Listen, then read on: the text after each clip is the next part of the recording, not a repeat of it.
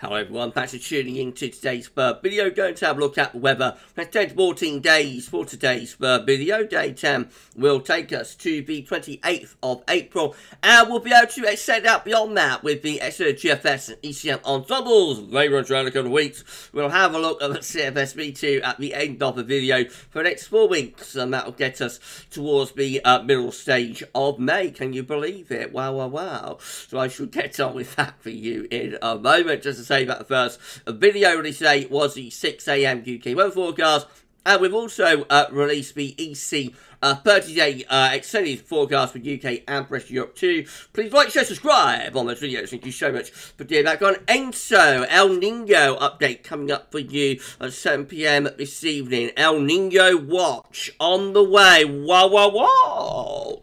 Bonus video will be very exciting. That's coming up at 7. Please like, share, subscribe. Thank you so much for doing that. I hope you're having a lovely Tuesday as well. Right, going to start off with BCT. Central temperature has ticked up a little bit and is now sitting at 8.3, which is 0.5 degree above 61.1990 average. That is provisional to yesterday, to the 17th of April. That will tick up a little bit more, and they'll probably start dropping towards the end of the week as we pull in cooler air from the east. These are the GFS upper air temperature and precipitation ensembles on Aberdeen today. The red line is the 30-year upper air temperature average for Aberdeen. We're starting off around to a little bit above average at the moment in terms of the upper air temperatures. It's actually a little bit warmer further north than it is further south. However, you can see the cold snap that's coming up over the weekend and into next week. Quite clearly defined colder interlude there, starting from around the 22nd, 23rd of April and going on to around the 27th, 28th, something like that, and becoming really quite cold actually for Aberdeen. It's northerly based, so Aberdeen will be in the 5-minute line, of course, with this, but going to between -5 and -10, 850 HPA suggests there could be some wintry showers coming along. There, a recovery in the upper air temperatures at the very end of the month, at month's end, and into the beginning of May. Just seeing those upper air temperatures starting to lift back up closer to normal. Precipitation-wise, going to be a lot of dry weather over the next few days as well, with high pressure dominating from Scandinavia. Then turns more unsettled, turns more showering as it starts to become colder. So temperatures will drop, both the upper air temperatures, so temperature will drop, and there will be some showering conditions as well. They may be wintry up in the north. Have a look at snow road for Aberdeen in a moment. And then beyond that, into the end of April and the beginning of May, just looks rather showery then, with a fair few precipitation spikes coming through. Snow row for Aberdeen looks like this. So not exceptionally snowy, but there are some spikes there, particularly around the 25th and the 26th of April. It doesn't look like going to be widespread disruptive snow. There could be some wintry showers coming along. Go a little bit further south to Leeds, where we've seen a few snow spikes as well. Fewer than in Aberdeen. If you go further south than that to London, then basically there's not much chance of any snow that far south.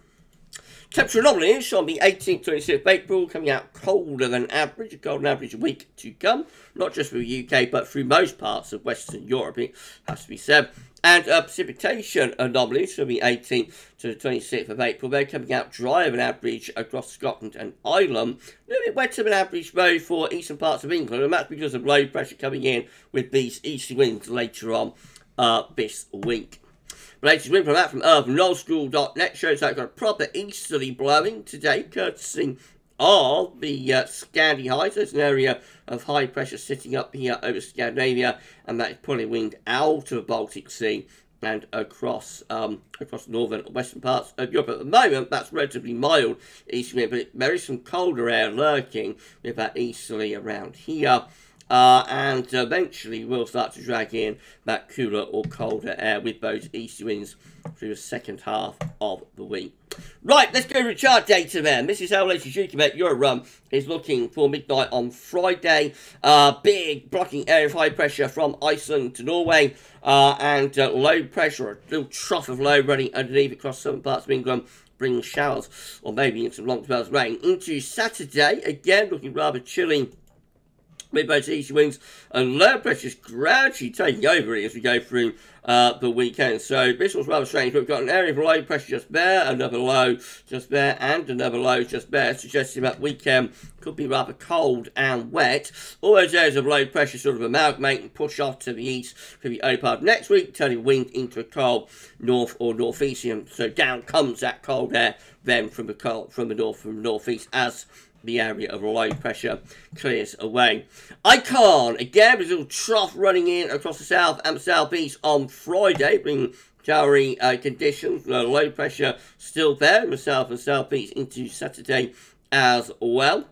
Then through the early part of next week, we start pulling those cold north-northeasts. Most of the low pressure being held at bay with Icon, so Icon isn't as unsettled as the UK Met Euro run is. But nevertheless, still quite cold through the early part of next week, with winds in from the north and from the northeast. It all goes rather slack by the time you get through to Tuesday, but still being relatively cold air, still these areas of low pressure being held at bay by the block of blocking area of high pressure and the block of cold air that's sitting to our north and our northeast. The GFS midnight rub again has that easterly and a little trough coming through on Friday.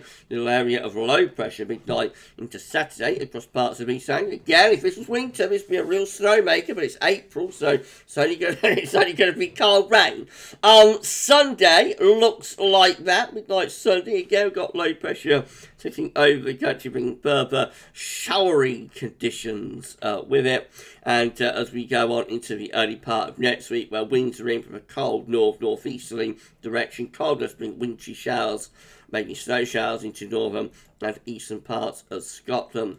Middle next week sees a ridge building through the country. That will be within quite cold air, so what happens with that? So it probably get cold nights with overnight frost, but by day in the April sunshine, late April sunshine, probably seeing the temperature lifting into teens Celsius. And then as we run up towards day 10, we bring low pressure through the country. This is bank holiday weekend. Low pressure starts to push through, bring further rain, but also lifting the temperature up a little bit. And behind that, we start to build an area of high pressure. So for bank holiday Monday, early May, bank holiday Monday, 1st of May, we actually have a nice little area of high pressure then building back to our north. Winds are back in from the east again, so it won't be particularly warm, but it does turn drier through the bank holiday weekend. And as we get to the end of the GFS midnight run, gets to the 4th of May, May the 4th be with you, the ridge is still just about holding on. However, we have got low pressure lurking in the Atlantic, and I think that does look a little bit ominous maybe for the coronation. A couple of days after that will be the King's coronation on the 6th of May. And of course, we've got the long weekend, 6th, 7th and 8th of May. It's like coronation weekend, I suppose. And this low here is a little bit ominous for His Majesty's, I think. But we'll see. Right, but GFS 6Z again. We're pulling in those easterly winds on Friday, when you shower conditions a little low, coming in with those easterlies, a bit snowmaker if it's winter, just going to bring cold rain because it's April. Into the early part of next week, down comes those cold northeasterlies as well. And then get this ridge again building through the country with the GFS. Hang on. Hold your horses. We've got a mistake here. This is the midnight run again. What are you doing, Gal? Hold on. Here we go. I can do it manually. So, this is the 6er. Forget that happened. This is the 6er. Right, okay, let's do that again. A little trough of low pressure. You only tune in for the mistake. Come on, be honest. You're only watching to see if I'll mess up. Right. I'm so sorry, buddy. Do the day job now. Do the day job. Right, so here we go then, with the GFS 6Z, for Friday, little trough, turning across the south showery conditions to England and Wales. I'm going to do this by hand. Look at this, there is low pressure forms across the country into Saturday. That could bring an unsettled and cool start to the weekend. That's Sunday. The area's low pressure to our east, high pressure blocking around Greenland, ice and wind going in to the northeast. It's cool, maybe quite cold and unsettled. What? Daisies, let's do that again. Memory doesn't go very well, is it? That's the 6th day for next Monday. Winds are in from the north and from the northeast bend, so we're looking rather cold and not very spring-like, has to be said. That's Tuesday. Again, northerly winds are going to bring overnight frost, almost certainly, and probably wintry showers to the north, maybe snow showers to northern and eastern parts of Scotland. Now, it's starting to cut off the northerly by Wednesday as a ridge begins to build through the country, so that should bring drier conditions. And by night, probably still quite cold. By day, that's not too bad in the late April sunshine. That ridge still dominating into the second half of next week. Up to day 10.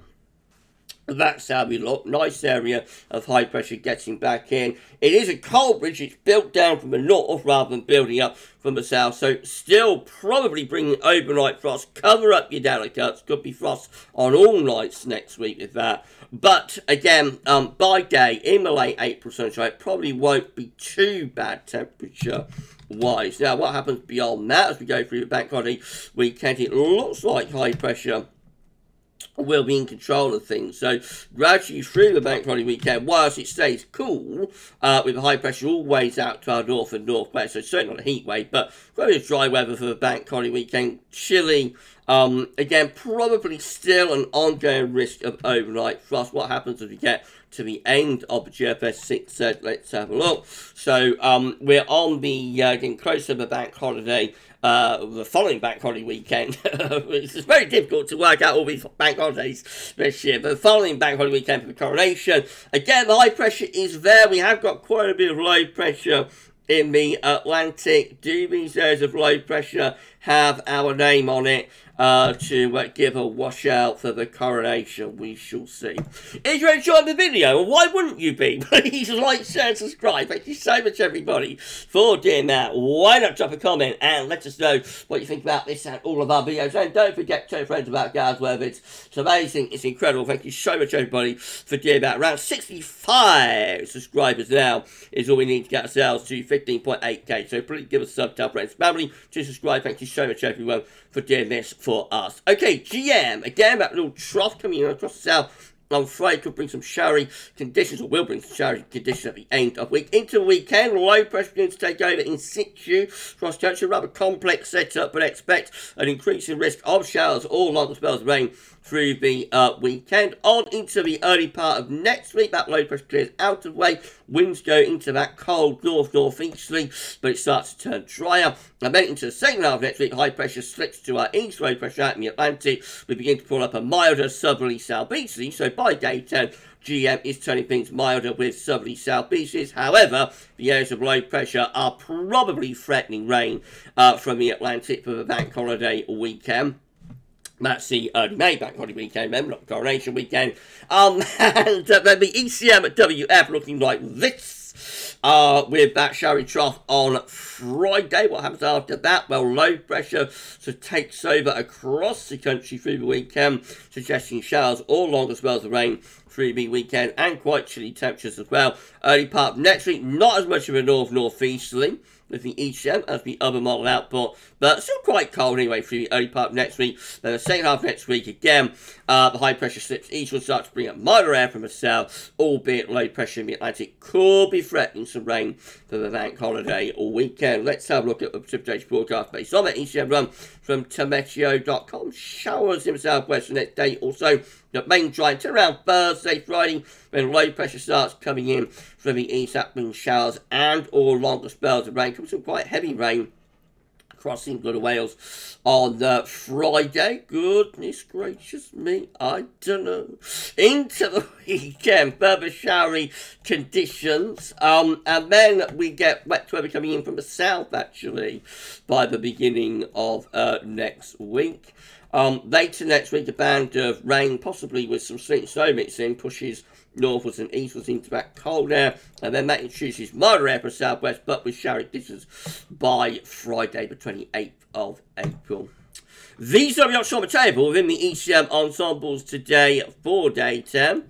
From the Icelandic Met Office, as we get to the 28th of April, 15 members of the ECM Ensembles with lots of low pressure in the Atlantic and to our northeast. High pressure blocking around Greenland and high pressure over France. It's a very complex scenario, but probably milder air being brought up from southwest into the south. Could still be quite chilly though up in the north. 13 looking very similar. Again, high pressure there, low pressure through there. So, again, probably bringing the winds up from the Atlantic. That 12, much more anticyclonic, high pressure reaching through the west of Europe. That should bring quite a bit of dry weather. And then 11, with low pressure through the country, high pressures around France. Our winds are coming in from southwest. That looks quite unsettled and zonal. And then in 2 weeks' time, this is the option map we've got. Gets us to the 3rd of May, just beyond the bank holiday weekend, and it doesn't look too bad actually. We've got an area of high pressure over the top of the UK, either a ridge probably rather than an area of high. I think that's more of a ridge, and so that should bring quite a bit of dry weather. Low pressure is in the Atlantic. Where we go beyond that, remains to be seen. Right, CFS Week 2, these are 500 millibar height anomalies broken down into week periods. The first week period takes from the 18th to the 24th of April. Coming week has high pressure to our northeast, low pressure is out there. There's some low pressure just to our south as well. Winds in from the east, so it looks chilly and unsettled, especially near that little low there down in the south. Week 2 is going to be the 25th of April to the 1st of May. Trough of low pressure over Scandinavia and in the Atlantic. A ridge down towards Spain and blocking out of high pressure near Greenland. Very complex. So we're trying to bring up southwesterly winds like that. We're trying to bring down northerly winds like that. There's probably a divide somewhere that will bring some wet weather. Week 3 can be the 2nd to the 8th of May with high pressure towards Spain and the winds more generally coming in from west-southwest of that. So it could still be a little bit showery, but it should be quite mild. And then week 4 is going to be the 9th to the 15th of May. Trough of low pressure back in over Scandinavia. High pressure still around Greenland. High pressure also around Italy. I think that could be going a little bit more northwesterly or northerly there. So into the 2nd week of May, probably rather cool, I'm afraid. And a little bit on the unsettled side too. But it's 4 weeks away, so let's not worry about that. Okay, we're done. If you enjoyed the video, please can you like, subscribe, and show everybody to do that. Drop a comment and let us know what you think about this and all of our videos. And don't forget to tell friends about GavsWeatherVids. Amazing, incredible. Thank you so everybody for doing that. 65 subs gets us to 15.8k. So please give us a sub and thank you so very much, dear Matt. We're going to have the El Nino update, El Nino watch for April 2023. It's coming up for you this evening at 7 PM. Tomorrow, we're going to have a 6 AM upload. We will have the USA extended forecast, and there'll be a 10 to 14 day. I may get a mid-season review from spring forecast in tomorrow as well. If not tomorrow, that'll be Thursday. Just watch this space. Lots and lots of content coming up. Please keep checking back to the channel for more. But for this one, that's all for now. And thanks for watching.